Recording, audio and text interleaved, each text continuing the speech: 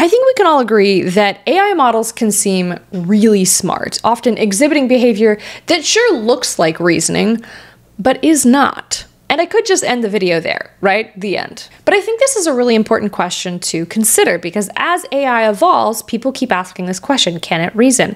And you start to realize that we need better definitions of what reasoning and thinking actually are. This video is going to get a little existential, just fair warning. So anyways, let's talk about it. If AI really can't reason, why does it seem like it can?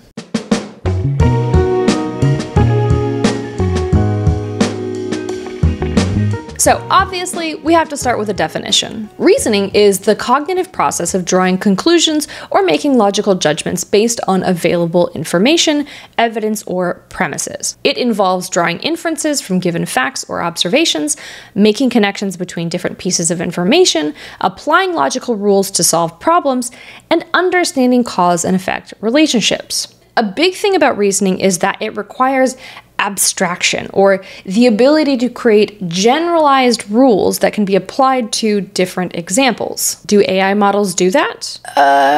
Kind of. So let's pretend that 3 pieces of data that our LLM was trained on include these sentences. If you drop a glass, it breaks. Dropping a vase causes it to shatter. Glass is fragile and can break. So if we gave the LLM the prompt something like, he dropped the wine glass and it blank, the LLM will likely respond with broke. But does this necessarily mean that the LLM understands gravity or the nature of glass or physics at all? No. Okay, but if that's the case, how is it that LLMs are able to get so many things right? It sure feels like they can reason.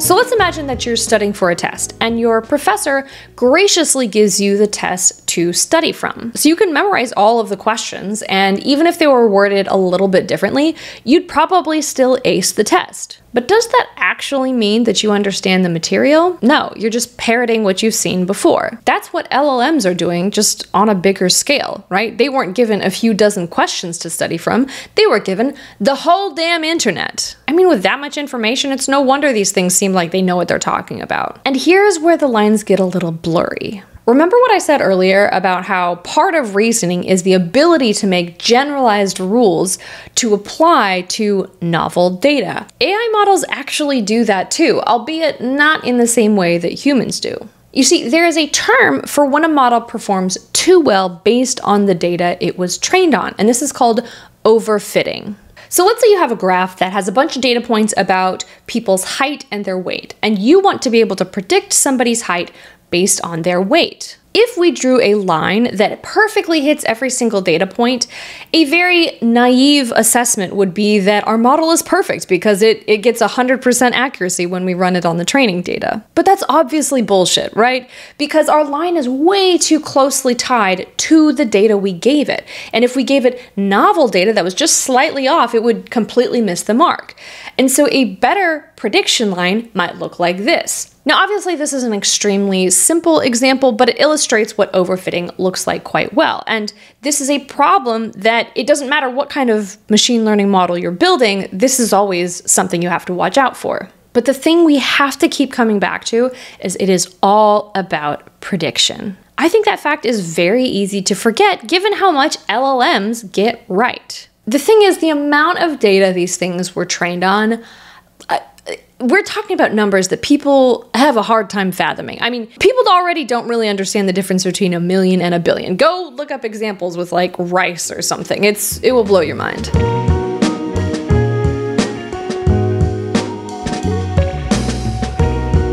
I would expect that many of you at this point are chomping at the bit waiting for me to talk about hallucinations, because if anything is proof that these things don't reason, it's the fact that they just make shit up.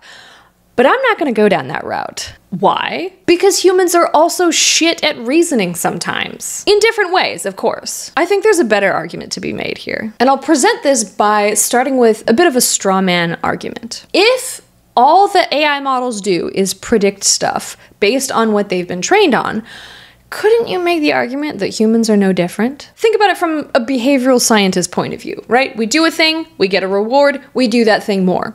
We do a thing, we get punished, we do that thing less. Our actions and thoughts are us predicting what the best next step is based on our lived experience. Is that so different from AI? This is where we start to realize that we're not just asking, does AI reason? We're asking, does it think? How do you define thinking? And where do emotions play into all of this? Emotions play a huge part in our decision-making process. And AI models don't feel. Why? Because they're not living things. Now let's take it a step further, okay?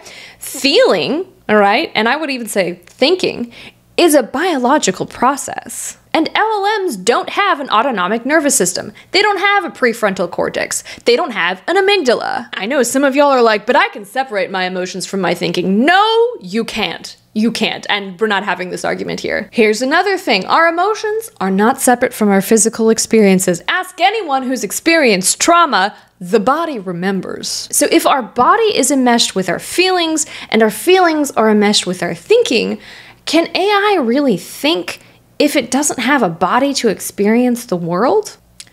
I don't know, I could just be talking out of my ass.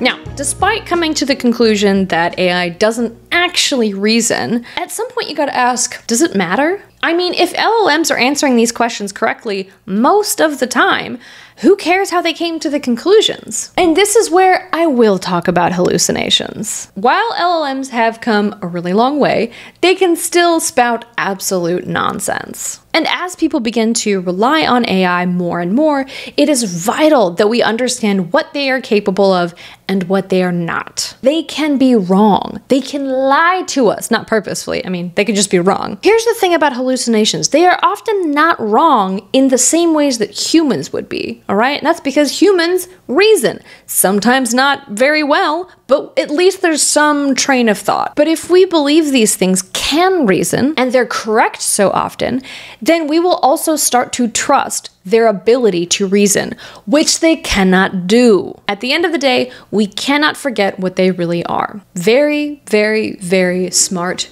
parrots.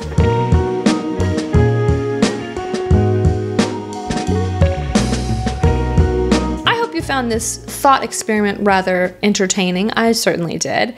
And apologies for not posting a video in a while. I've been kind of busy at work. And also, this is the second time I've tried to film this video because the first time I did it, I realized, oh, I have more thoughts about this. And so I had to add to it. But anyways, thank you all so much for watching. I'm sorry you had to watch me in this very wrinkly shirt. I am excited to get back into things and make more videos. If you have topics you'd like me to cover, I have a whole subject about tokenization that I'd really like to talk about. It'll be really nerdy. We might even get into some mathy shit, not sure. No guarantees. Stop yapping, Annie. I'll see you guys in the next video. Bye. But at the end of the day, they are, oh, I've got hair in my face. Cool, sweet.